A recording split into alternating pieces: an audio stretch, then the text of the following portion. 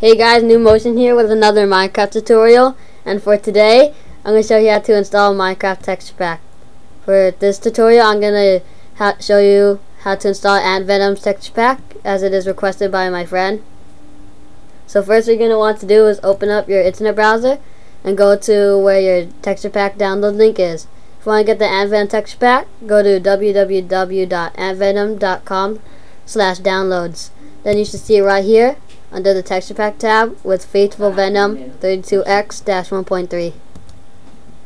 So if you click on it, it will take you to where it is, and it takes me to Mediafire. Click download.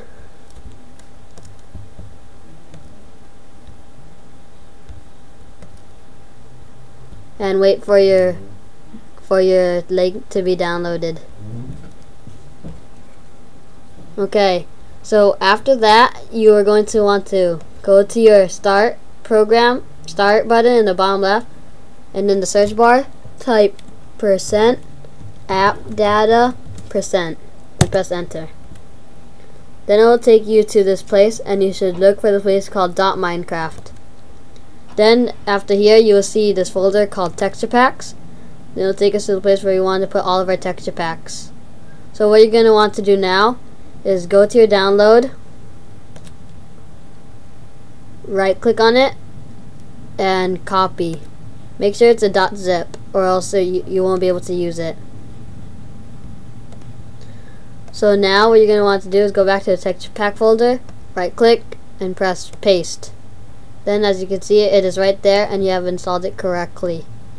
This is the way to install all texture packs for Minecraft. And if you see some broken blocks or have some that are fire or part broken, it means it's an HD texture pack and you're going to need to install MC Patcher or Optifine.